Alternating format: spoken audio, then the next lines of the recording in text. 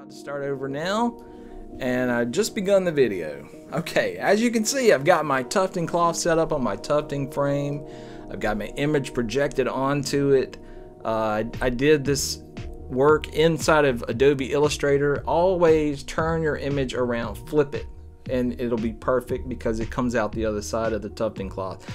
As you can see, I've got my image onto the frame, and I'm about to start tufting with this tufting gun here.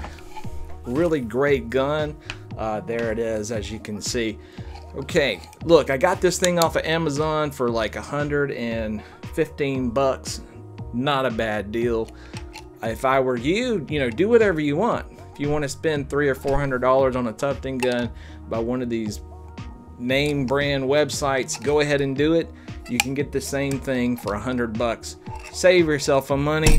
Okay, so that was pretty good. I did the eyebrows on the little guy there, and then now I have turned it around and trimmed it, blew it off a little bit, and now I'm back at it. I'm working on the eyes here, as you can see, and it looks pretty good. Okay.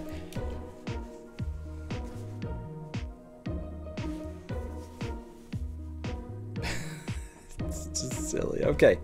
All right. So the deal with this is, if you'll see right here, you'll see the lines where I've got that are there. That's there for a reason. Somebody asked me the other day, well, why do you put lines between your yarn there?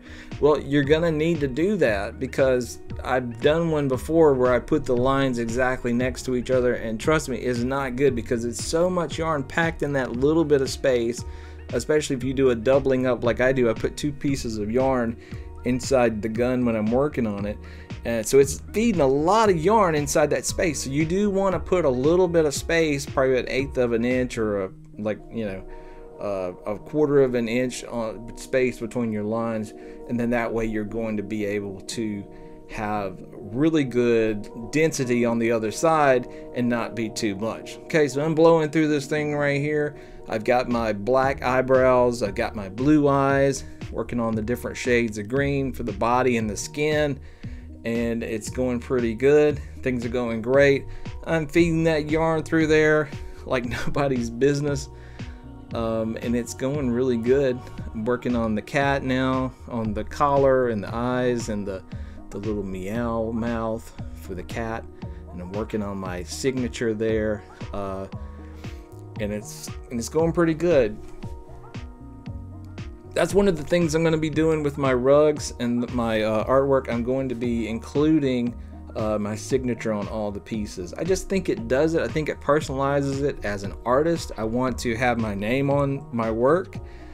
It's mine. I'm doing original work. I'm not really planning on copying anybody or doing any kind of work that doesn't belong to me. I'm not going to be doing Pokemon stuff or artwork from another artist. I'm going to be making this stuff all on my own. So I think that goes without saying. I should be doing that, and there's nothing wrong with that. If you want to do somebody else's copyrighted work or intellectual property, go for it. I hope it works out for you. That's cool. It's all good. Everybody has to make that decision for themselves. For themselves. I don't want to be sued by somebody. I don't want to years later somebody come back and say, oh, you took my artwork, or blah blah blah, or oh, now you owe me all this money, because that happens. Somebody takes your work, you have every right to be compensated for that because you're the one that put the hard work in there to create it. Okay, so now I'm over here. Got the orange, got the yellow in the background. It's zipping along, going really good. Now this time lapse, I really like doing a time lapse like this. I'm a huge fan of everybody on here that's doing videos like this.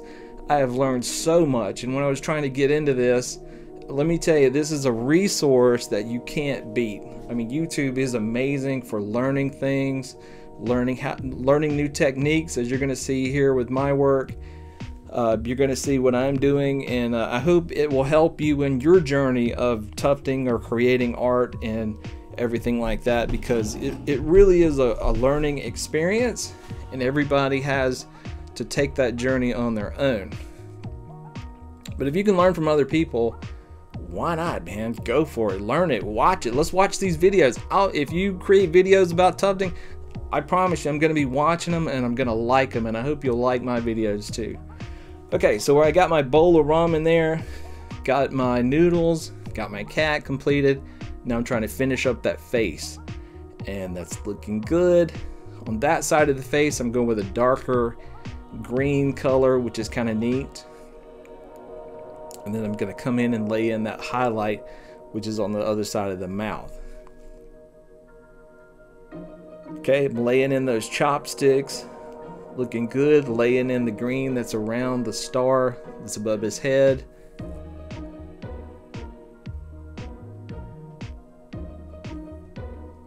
Looking good. Now I'm going to do the outer ring, the green outer ring. And as you can see, I'm pulling off those little shards of yarn as I go.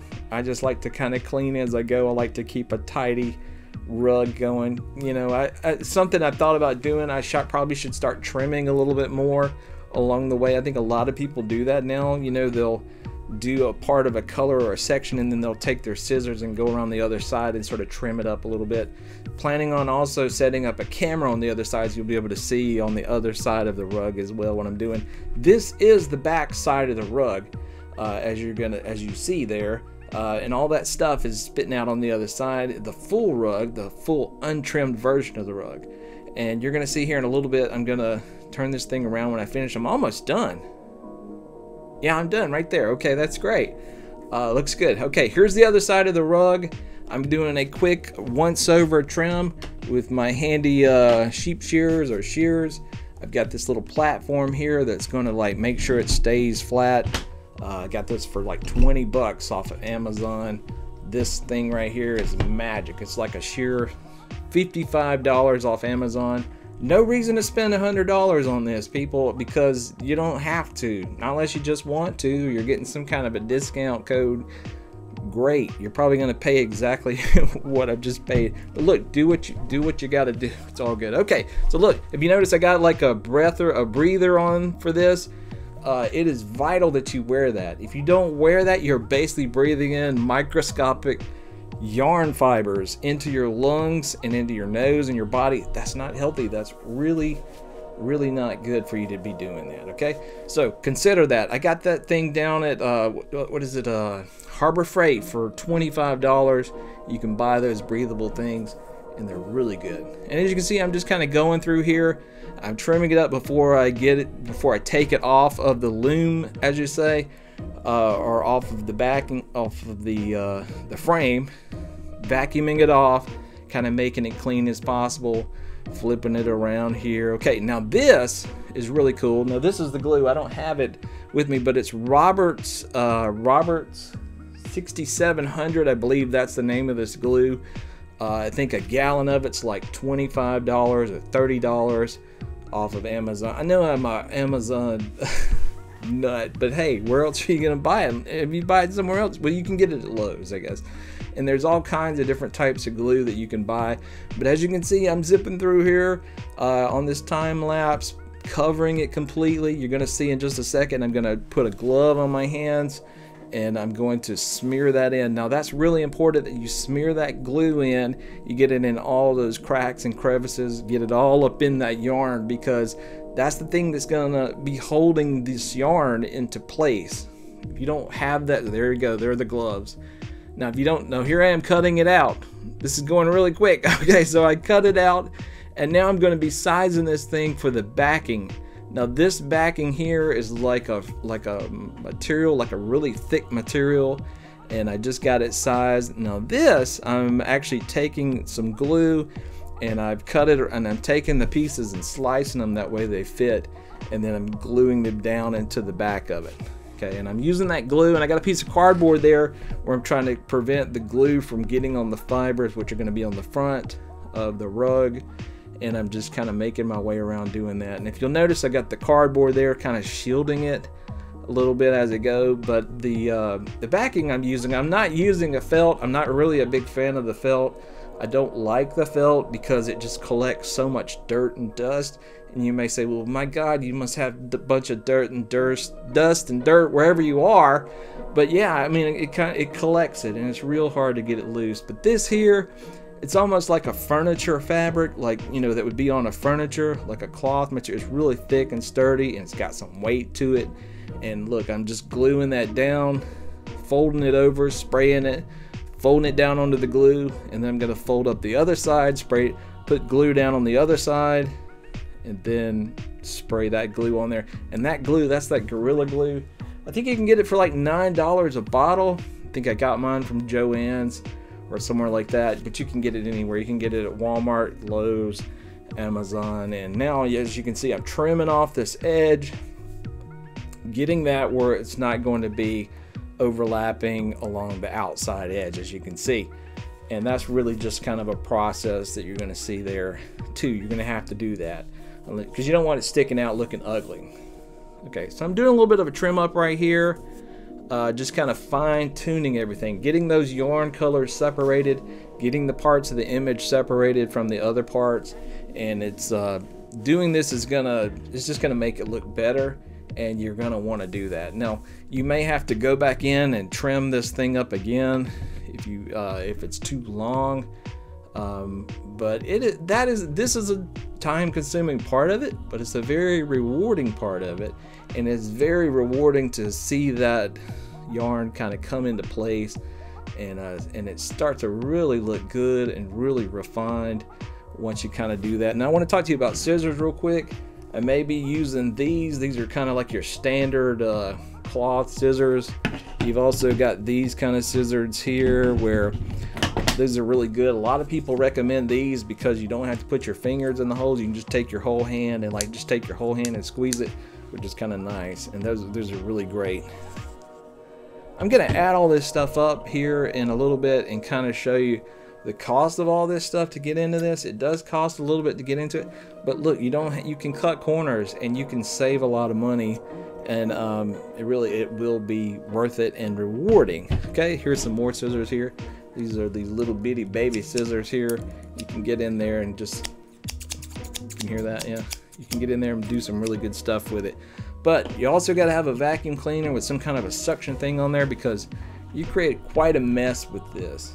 Create really a lot of yarn fibers, and if you have a light kind of shining behind you, you can see all those fibers in the air. So it really pays to wear a respirator or some kind of air filter whenever you're doing this, because if you don't, you can breathe that in, and that could be really, really bad. Okay, that goes without saying. You know, you want to be safe, and you want to make sure you're not harming yourself when you're doing this. Okay, it's coming along good. This is a very time-consuming part of it, but very necessary. You got to do this. Okay, so as you can, I'm just going to recap. So what I've done is cut it off. I glued the backing onto it. Now I'm doing some final trimming, some trimming up, making it look good. And you're going to see here in just a minute, I'm going to start on my whip stitch. Now the whip stitch is really great because it's going to give you like a refined edge along the border of your rug. Now some people don't do that. A lot of people, I've been watching a bunch of videos, people working in this medium, and you're gonna see, you're gonna see a lot of people don't even do this. They just basically refine it, glue it down, trim it up, and then they ship those babies out. But you know, I'm looking for a little bit more refined, more custom edge to this, and so that's the reason why I went that route by doing this. Oh yeah, I'm trimming up those chopsticks, getting that color to separate, look really good. It's looking good there.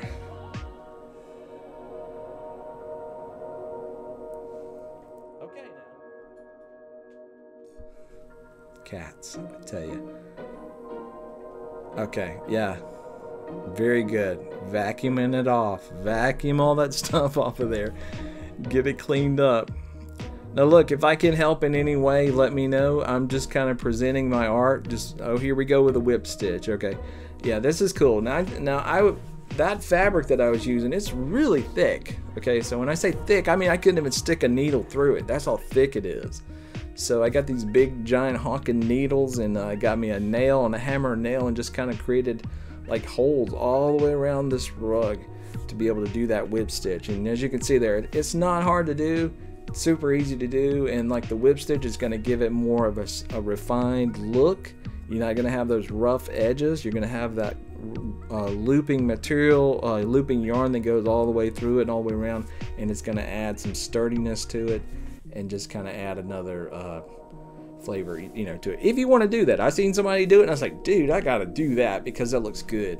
You know, you have people that say, oh, you got to send it off somewhere and have somebody do it professionally. You don't have to do that. You can do it yourself if you want to do it. You know, if you use a lighter material that's not so thick, you may not do the hammering part of it. You may not have to do that. But that material, I really like it. It's like an upholstery material. And I'm like, you know, dude, that's the way to go. So that's what I did on this. Went all the way around. It's very time consuming to do that part of it. But you know, I'm doing these as one-offs. I'm not planning on doing a production line. I'm planning on doing individual works of art, you know, that can be sold and collected to the people that collect my artwork. Okay, so this is the final piece. I think it turned out really good. I hope you like it. I know I like it. I think it looks great. But I started in Illustrator and went all the way through the process to make it, projected it onto the thing, onto the background, onto the tufting material, and then went from there all the way through. I signed it, dated it, it's ready to go, and we'll see where it ends up. And I hope you like this video. Thank you so much for viewing and joining me here today. I'm gonna be making more videos. I hope you'll watch them, I hope you'll like them, and I hope you'll subscribe to my channel. You know, and if you reach out to me, show me some love or whatever, you know, or make a comment, I'll reply to you. And I hope you have a great day, and I hope you get into this, and I hope you're having fun doing it if you are doing it. And whatever process you use, you know, I think that's awesome. I'm just sharing some of my things that I've learned along the way. And happy tufting. Okay. All right.